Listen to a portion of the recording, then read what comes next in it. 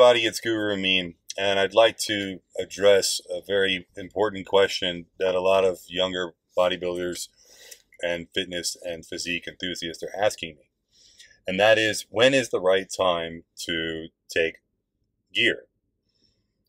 And I want to address this from the perspective of somebody who has taken gear at a young age and may not think that it's the best thing to do in a situation for other people.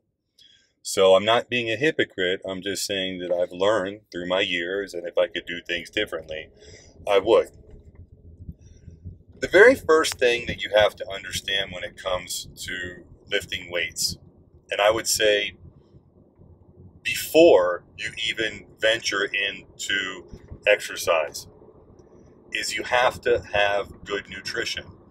Now, when I grew up, there was a certain degree of good nutrition, and it was kind of understood if you ate at home, if your family cooked for you, or you had good meals at home, then you had pretty decent nutrition, so then training would have been the core of it. But nowadays, I'm finding more often that people don't even have basic understanding of nutrition. And as a result of that, what ends up happening is people go to the gym and they end up losing the ability to recover right off the bat, overtraining right off the bat, and then they can't even go further with their exercise. So if you're going to start off wanting to get into exercise, you have to already have an understanding of nutrition. And that would be at least feed your body multiple times a day. I would say between, if you're just starting exercise and you're coming from no exercise, 4 meals a day, and then once you start into training, you add in a post-workout shake, and then maybe another shake too, so that's 2 shakes and 4 meals, and then you can maybe add in another meal on top of that within a couple months' time. So gradually increasing your calories as you increase your training, but understanding that, without the food, there is nothing.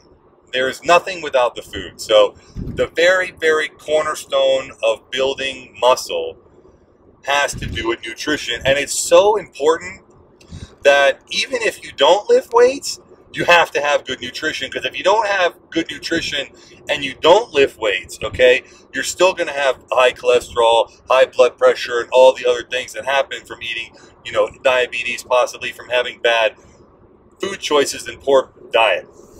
So nutrition is the most important thing. Now, with that being said, that a minimum of 3 good meals and 2 shakes. I prefer 4 meals and 1 shake, but regardless, 3 meals, at least 3 meals and 1 shake going into the gym. Now, training is your next pillar when it comes to what are you going to do and when are you going to decide to take gear. You want to first get nutrition down, and then the next step you have to talk about training. So training. And I know this may sound a little bit extreme, but when you talk about taking a needle and putting it in your butt or your shoulder, or taking pills that could be toxic, or having to say that your social life is going to be different than, the majority of your peers, and that's fine. There's absolutely nothing wrong with that. But when we rationalize our behaviors, we have to understand that the means must outweigh the end. So if you're going to do this, it has to be beneficial for you. You shouldn't accept doing this if you know it's going to take years off your life. So with that being said, we want to get everything we can out of bodybuilding before we start talking about gear. Now, when it comes to training, I recommend starting off with high volume training, but extensive warm-ups.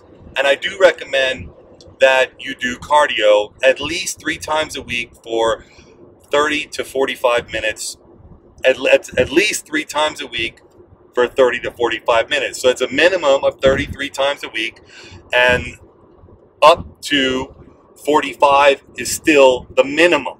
Okay, you could do cardio 45 minutes every day. It's only going to be beneficial, and if you can digest your food well, and you can eat the number of calories that you need to eat without stressing your digestive system, again, going back to step 1, then you can make gains, okay?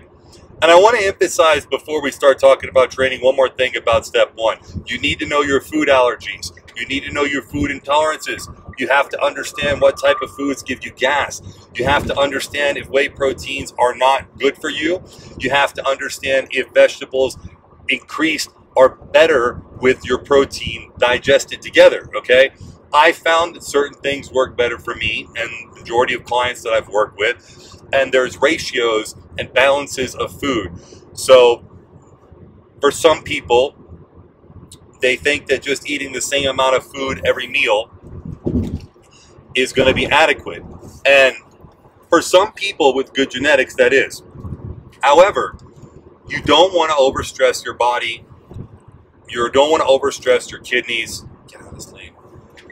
Because if you do, then you're not going to grow as much. Your body's going to have to focus on getting rid of uric acid and other things from the high protein diet and excessive protein that's not needed. Okay? So there's a lot of people that think that if they just simply shove food in their mouth, they're going to grow by just drinking lots of high-calorie shakes. There's a lot of coaches out there that do that themselves, and they believe in it, and that's great. But the fact is that you overstress your digestive system, and it leads to unnecessary water weight gain. And it's undeniable when people gain a large amount of weight, in the bodybuilding world, the numbers mean everything. But the reality is when you diet down, you find out how much of it was real and how much of it wasn't.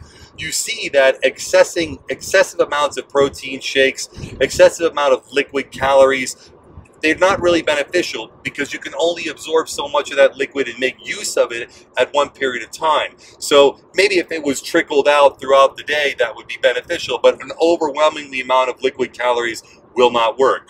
Understanding step 1 before you even go to training step 2 means you have to know when your body needs carbs and when you don't need so much carbs. You also have to understand that you can only eat so much food at once. So you may need more carbs with the meal and less protein, or more protein with the meal and more fat and less carbs.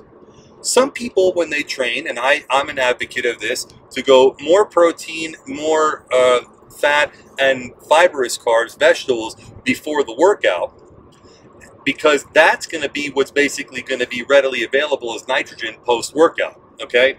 Now, post-workout, quick protein, like whey isolate with some fructose, some berries, or a little bit of honey, or, you know, whatever you want. Everybody has their own favorites, okay? You should find these out. And then shortly after that, eating again, okay? So, you know, very, very quick protein, very, very quick sugar post-workout, immediately after the workout to kind of allow some quick nutrition to get in there. And then when your body's readily, normally going to increase protein synthesis about an hour or so after the workout, you already have a meal ready eating. You're already eating that meal. So that's how I like to do it. Now, taking that, all those things into consideration, understanding what gives you bloating and what doesn't so that you can have a good digestion and you can eat frequently without overeating also and without eating too many liquid calories. Now we go to step 2, training.